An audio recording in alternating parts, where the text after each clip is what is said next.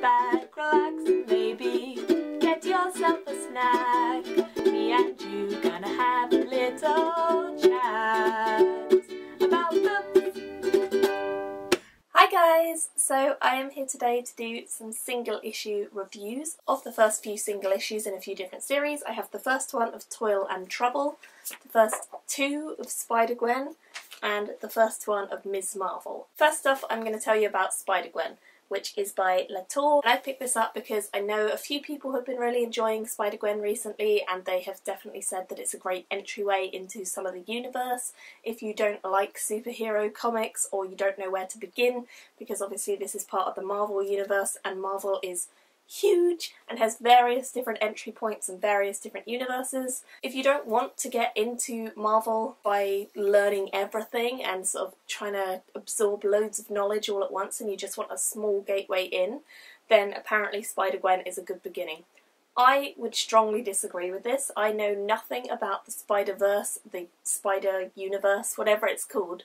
I don't know anything about it, and reading these two convinced me that I definitely didn't know anything about it, because even though it's issue 1 and issue 2, the story is already begun. The first issue already has a previously, and it tells you a little bit about what has already happened in the story, and it's very odd. It didn't draw me in, this book, at all. It really confused me because I didn't have the background knowledge to understand it. It wasn't a good entry point for me at all, unfortunately. I really did not like either the artwork, which is just very, very standard comic, not really anything new, not really anything very colourful or nice. It's very lurid colours, and the thing I don't like is that this has adverts as well, which does irritate me beyond all belief. I just didn't get into this. It basically follows the main character of Gwen Stacy, who is Spider-Gwen, and you see her as she's sort of trying to fight against this eagle type character, and you see her a little bit in the backstory as well. You get to hear a little bit about her when she's Spider-Gwen and a little bit about her when she's Gwen Stacy, and you sort of get to see how her two lives have sort of started to impact on the other and how she's finding it difficult to separate out the two lives. But honestly, it did not feel like a starting point. This felt like a continuation of a story that was already ongoing, which it probably is, because there probably have been Spider-Gwen comics in the past or something like that, or she's been involved in Spider-Man comics, I don't know. But honestly, this just didn't help me at all in terms of getting into the universe. It confused me, it annoyed me, the artwork wasn't great, the story was dull, and I just wasn't a fan. And so I gave this a 1 out of 5 stars, unfortunately. I did then go on to the second one because I already had the second one and I was wondering, is it going to pick up? Is it going to all get explained? I don't know. So I then read through the second one, which, as you can see, has very, very similar artwork. This one was even worse. I did not like this at all. We get this really, really weird pig character, Spider Pig, who comes into it, and it just freaked me out. It was just creepy, and the humour in these books is not even funny. Like, I don't know if it's a cultural thing, but I just am not finding the humour in this funny at all. But I'm not. It just doesn't even slightly interest me or make it funny. It was just dull, it was boring, it was not anything new or original.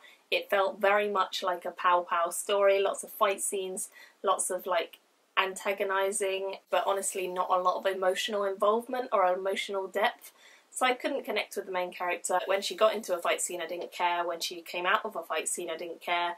When she was talking to a random spider pig, I had no interest whatsoever. It just really was not for me. So I ended up just not even giving this any stars. Like, I rated it 1 star on Goodreads, but it was just bad. Like, I just did not care for it at all. It just clearly was not my thing.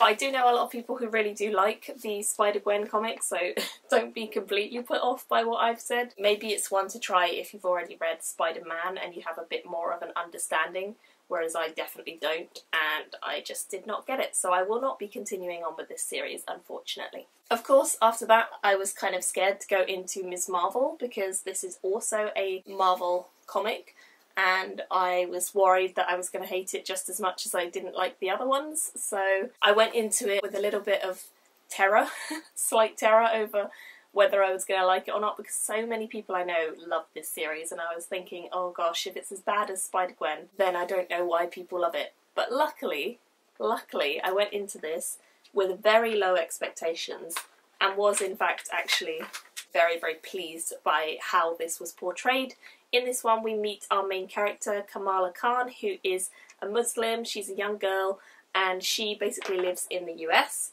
And as you can see, the artwork's a lot more pencil drawn, a lot lighter in colours. It's definitely more natural, and I really enjoyed the artwork in this one compared to the artwork in Spider-Gwen. I mean it still has adverts, but I don't think they bothered me quite as much. Our main character has an obsession with the Avengers. She really loves them and she wants to be one, and we get to see her Muslim lifestyle and her cultures are kind of meaning that she's not getting to go out with her friends as much, and she really wants to, and so she sneaks out one night, and of course things go a little bit different from what she expected. But I actually found that this one was a much better entry point. If you know nothing about the universe, this one works for an entry point because you don't have to know anything. It's an introduction of the character, it's an introduction of her story, and it really does work in terms of getting you into the story, emotionally connecting you to the story, and making you want to know what's going to happen next, whereas the Spider-Gwen comics did not do that in any way for me. This one massively did, so I was very, very relieved to say that I actually did really enjoy this, and I'm very excited by the fact that I enjoyed it because it's one of the only superhero comics I actually want to continue with, and I've been intrigued enough to want to go out and buy the next one. So I will be picking up the volumes because I think there are 2 volumes out and a 3rd one coming out soon, I believe, or maybe the first 3 are out, something like that. And so I will be picking up the volumes of this. I ended up giving this a 4 out of 5 stars. I would definitely say that if you don't have a clue about anything, then this is... Not if you don't have a clue about anything. If you don't know anything to do with Marvel, this is a great way in, and I really enjoyed it. So I'm very much looking forward to continuing on with this series and seeing how it all ties together and what our character becomes, because I'm sure it'll be very, very exciting. And then the final one that I want to talk to you guys about today is Toil and Trouble, which is by Margaret Scott Kelly and Nicole Matthews. This is basically a retelling of Macbeth, but it's actually told from the point of view of the witches. As you guys can see, we have 1, 2, 3. This was actually really good. I did not anticipate it being this good. I believe only 1 issue is out at the moment. I think it came out at the start of September-ish. The second one hopefully will be coming out next month. But I loved the artwork of this. I think the pirate-like warrior nomadic tribe vibe that we get with the witches is great. It's basically set at the time when Macbeth is coming over to fight MacDonald, and they're basically going to fight each other to see who can take the throne.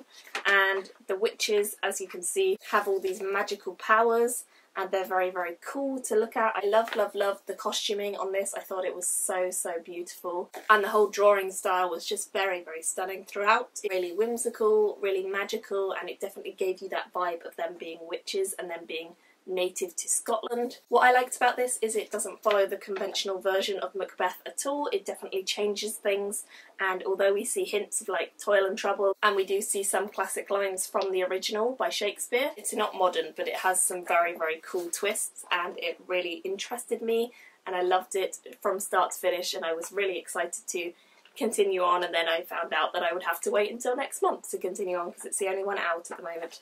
But I did really love the art style, and I loved the story, and I thought it was all very fascinating. And so I'm definitely excited to get further through this series and see where it's all going and see what it's all heading up to, because the ending was pretty dramatic and I really, really want to continue. I believe this is going to be a 6-part series, so maybe it'll come out in a volume later, but I'm going to try possibly to pick up the single issues because yeah, I really like this one, and I ended up giving this a 4.5 out of 5 stars, so definitely would say this was my favourite of the lot, and I would say that it's just really exciting, so check this one out if it interests you. If you guys are interested in any of the ones that I've mentioned, then definitely leave me comments letting me know down below. I would love to hear all of your thoughts if you've been reading them. If you haven't, what do you think about them? Thank you all for watching, and I will see you all very soon in another video. Bye! Me and you gonna have a little chat about the